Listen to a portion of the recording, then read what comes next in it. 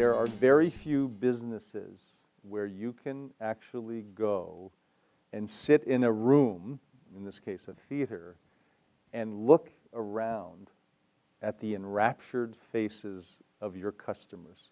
Jersey Boys is now the 17th most successful show in the history of Broadway. It's still running at full capacity on Broadway, and it has got, there's 7 shows running worldwide.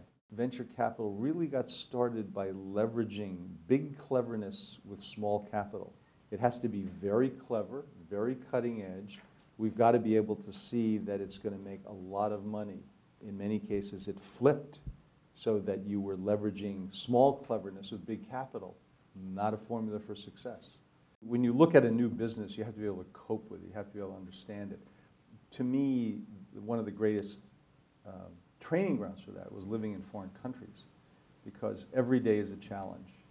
Every day someone will say something to you you don't understand. Every day you'll see a street sign you don't understand. Being pulled outside of your comfort zone is very important to have the knowledge base to know how to get your hands around a problem you're trying to solve.